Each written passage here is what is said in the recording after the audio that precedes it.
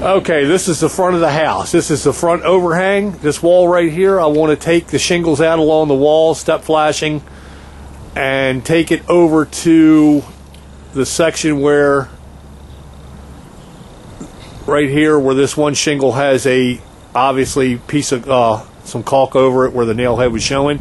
Take it to that keyway, and then I want to put new plywood in along the wall where it's deteriorated, ice shield, new step flashing, and new 25-year white shingles up to this point. Once again, it's the front main along this front overhang wall and over to that little caulk mark.